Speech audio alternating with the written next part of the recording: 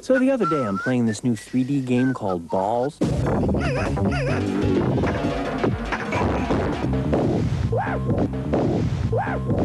Talk about bizarre. This Ballz game's got all these tough characters that punch you and kick the snot out of you and pound you until you bust into little mothball-sized pieces.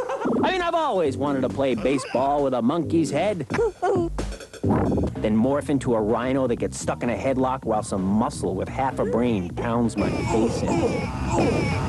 Wait a minute. Hold on. Let me fart on this guy. That's better. Now some ballerina puts me over her knee and gives this bad boy the spanking he deserves. Man, can she hit. Ouch. Hey, take that. Introducing Ballz, 3D fighting at its ballsiest. 16 rude characters and bosses, 3 times more moves than those flat 2D games. Ballz.